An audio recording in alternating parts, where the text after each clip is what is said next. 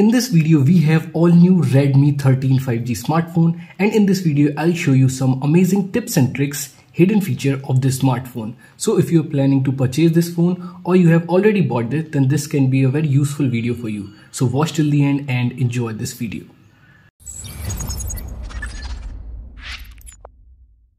In this smartphone, if you will try to open your control panel, then sometimes it will open your notification bar or sometimes it will open your control panel, but there's a specific area from which if you will scroll down, then it will open your notification center.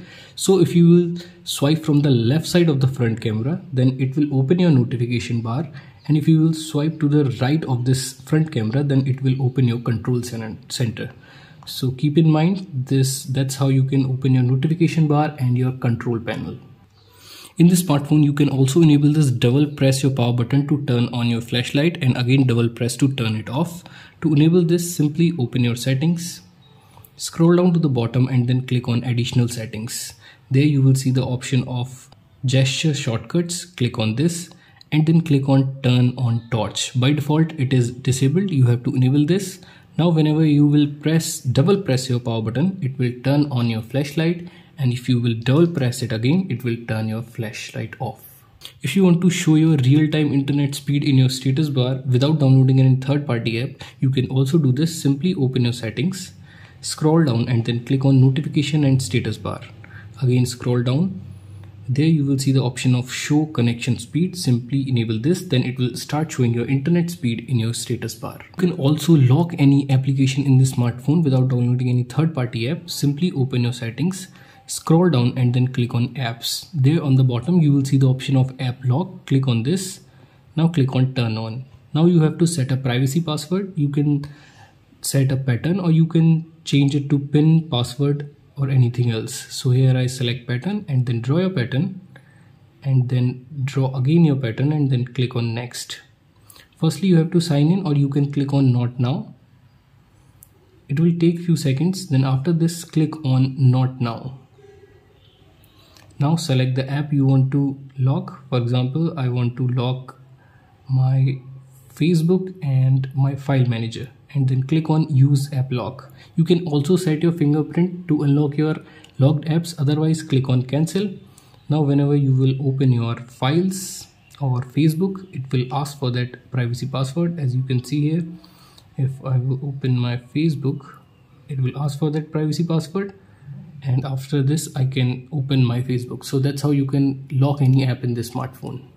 If you want to hide any app, you can also do this. Simply open your settings, then in search setting, search hide, and there you will see the option of hidden apps. Click on this. It will show all the apps which are installed in your smartphone. Now select the app you want to hide. For example, I want to hide my files. Click on got it. Now if you want to access your hidden apps, simply come to your home screen and then pinch out using your two fingers like this. It will open your hidden apps. So that's how you can hide and access your hidden app in this smartphone. In this smartphone, you can use two applications at the same time in a single screen. Let me show you how you can do this. Firstly, open the first app you want to use in floating window, put it in recent, and now open the second application you want to use it in a single screen. Now open your recent app and then tap and hold on any of the app and then click on this icon split screen. Now select the second app that is already in recent app, and now you can see you will be able to use two applications at the same time in a single screen with the help of this split screen feature. There are multiple ways by which you can click a screenshot in the smartphone. You can also click a screenshot of a specific area, and you can also click a long screenshot. So let me show you how you can do all these screenshot methods. The first way is to use your three fingers and scroll down, and that's how you can click a screenshot. The second way is to press your volume down and power button at the same time, and it will click a screenshot. Now if you want to click a screenshot of a specific area, then use your three fingers and then tap and hold on the screen.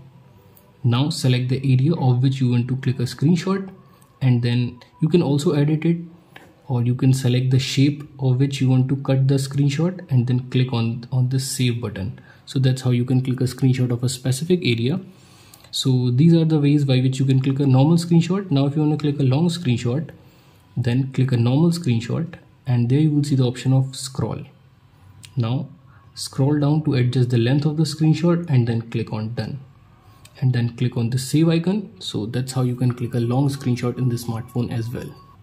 If you will long press your power button, then it will open your Google Assistant app instead of your power menu. If you want to change it to power menu, then simply open your settings, scroll down to the bottom and then click on additional settings. Again scroll down and then click on gesture shortcuts. There you will see the option of launch Google Assistant on the top. Click on this and then disable this. Now if you long press your power button, it will open your power menu instead of your Google Assistant. If you want to hide your photos and videos in the smartphone, you can also do this. Simply open your gallery, then click on this plus icon. You have to create an album for this. Name it anything and then click on OK. Now select the photos you want to hide. For example, I want to hide this one and then click on this right icon and then select move. Now you will see on the bottom your album will be created. Now tap and hold on the album and then click on make private.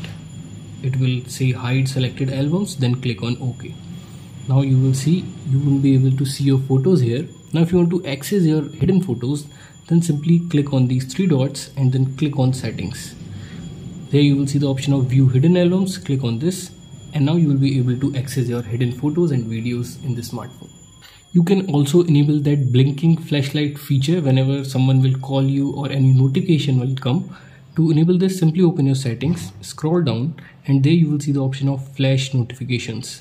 Click on this and then select for which you want to enable this. You can select your phone and you can also select for clock. So if your alarm will go off, then it will also show that blinking flashlight. In the preview option, you can also see how it will look like. So that's how you can enable this flash notification feature in the smartphone. This phone also comes with sidebar feature as well. Simply open your settings, scroll down and then click on additional settings. Scroll down and then click on floating windows. There you will see the option of sidebar. By default it is disabled. You have to enable this, always show. And now if you want to open the sidebar, simply swipe from the left side of the screen and it will open your sidebar. So with the help of this, you can easily access your favorite apps while using your smartphone. You can also edit this. If you want to edit this, then come to the bottom and then click on this plus icon. Now select the app you want to edit here. You can also delete any app if you want to remove from there and then click on done. Now if you will open any app from the sidebar, it will open in floating window.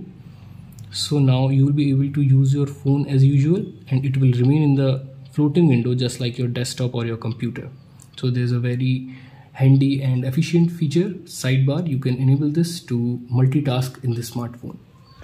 With the help of next feature, you will be able to access your camera when your screen is locked very efficiently. Simply open your settings, scroll down, then click on lock screen and there you will see the option of launch camera. Simply enable this. Now your phone is locked. Simply double press your volume down button and it will open your camera app.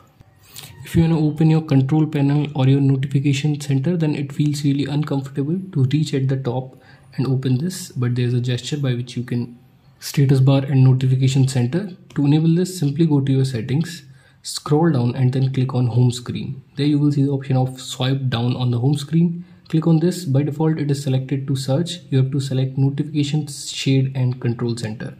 Now if you are on home screen, then simply swipe down on the empty area.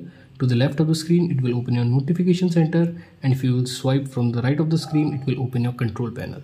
So you can enable this gesture to use your phone with single hand very conveniently. If you want to change this 3-button navigation to gesture navigation, you can also do this. Simply open your settings, scroll down and then click on home screen. There you will see the option of system navigation. Click on this. By default it is selected to buttons. You have to select the gesture, then click on not now. Now if you want to go back, you can swipe from the left or the right of the screen. If you want to come to the home screen, then simply swipe from the middle bottom. And if you want to open your recent apps, you can also do this. Simply swipe from the middle bottom and hold it for a few seconds and it will open your recent apps. So that's how you can change from 3-button navigation to gesture navigation in the smartphone.